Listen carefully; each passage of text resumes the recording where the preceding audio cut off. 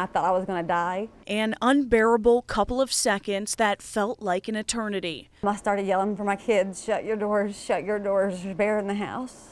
Moments later, this small 5-pound pooch appeared. And my dog came out, started barking and got the bear's attention and got the bear outside, and he saved my life. But Sweet Pickles lost his while protecting his family. There was nothing I could do. I wanted to go out there and jump on the back of the bear and save my dog. Me too. Bring me here. Tonight, as Tiffany and her daughter Emily grieve, they also reflect on all the good times Oh, what a sweet doggy! they once shared with their beloved pet. You are so precious. He was always with me. If I stayed up late, he stayed up late. If I wanted to go somewhere, he wanted to go somewhere.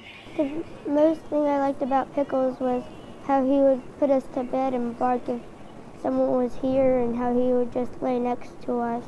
And although Pickles won't be there anymore to lie next to them, the Merrills hope their story makes their neighbors more cautious the next time they see a bear.